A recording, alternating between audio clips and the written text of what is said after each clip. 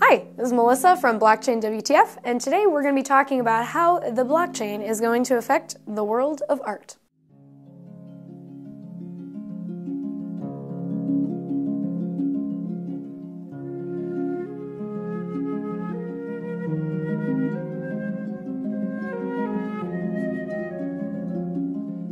The blockchain is changing the art world for the better via digital scarcity and allowing people to invest in fine art that weren't able to before, and a more ethical way of paying artists. It's really easy to copy and pirate artists' work, which diminishes the value of their originals.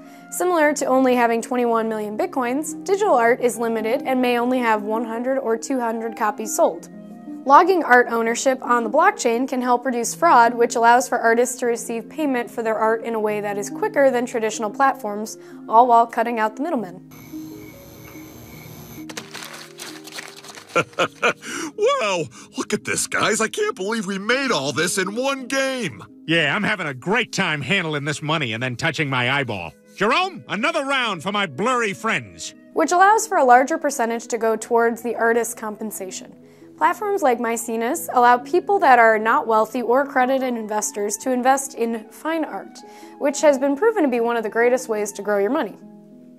Recently, Olivier R.A.R.E created an art project called Ready-Made Token, putting a single Ethereum token up for auction via the distributed gallery and signed it under the pseudonym Richard Price, even though Richard Price is a well-known artist and not a random pseudonym. What? Simply because you don't have evidence that something does exist does not mean that you have evidence that something doesn't exist. What? What country you from? What? What ain't no country I ever heard of. They speak English in what? What? Olivier claims this was to make a point about how a regular object from the regular world has more value because someone well-known in the art world signed it. There's an interview with Olivier if you're interested in the reasoning behind the artistic scam. But if all of Richard's actual art pieces were on the blockchain, people would know very quickly that this one was an imposter. Maecenas is a platform that has blockchain-based auctions of fine art. Anyone can use the platform, but for the private beta, only 100 accredited investors could participate. This site collects all of your Know Your Customer or KYC information because all of the art pieces are blue-chip works that are above $1 million US. You can buy shares of fine art for $5,000 US and upwards of Bitcoin, Ethereum, or Maecenas' art token equivalent. Using the art token, users get the 2% buyer fee waived to try and build up the coin's network effect. Smart contracts on the Maecenas platform will convert the cryptocurrency being used into art tokens. Even though most people won't have the physical possession of the fine art, they are able to diversify their portfolio by combining crypto along with these artistic creations. The platform has said that if there is enough demand, they may implement an art leasing facility to temporarily hold a piece of the art for a fee and then distribute the art proceeds as income to the art shareholders. So, we've touched on fine art, and now, internet memes. My spoon is too big. My spoon is too big. My spoon is too big.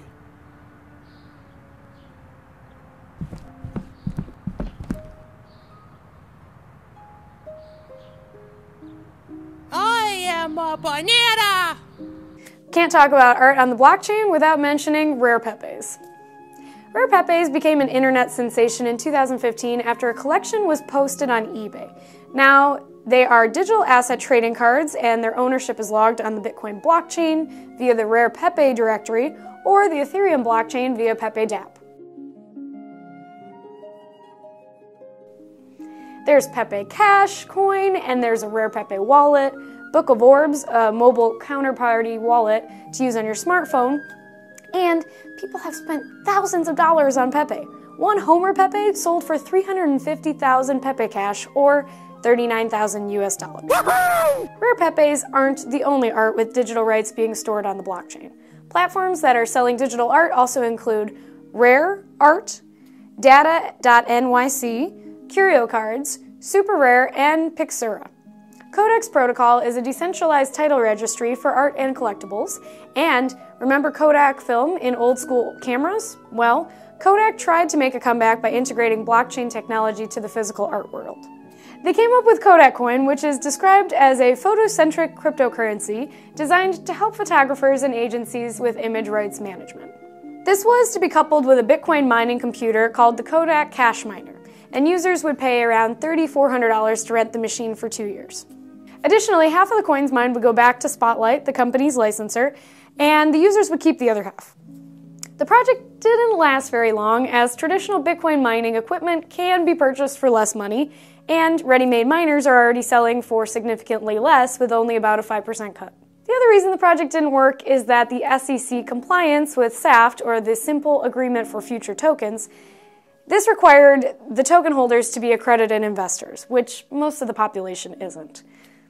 To be an accredited investor, you must have a net worth of at least $1 million, excluding the value of your primary residence, or have had income of at least $200,000 each year, or $300,000 combined if you're married, for the last 2 years. Not many people fall under this category. This garnered the attention of the SEC chairman, Jay Clayton, who saw Kodak's pivotal shift towards blockchain technology as possibly violating securities law. Know of any other badass crypto artists or platforms? Throw them in the comments. Don't forget to hit like, subscribe, and the bell for notifications. Thank you for watching.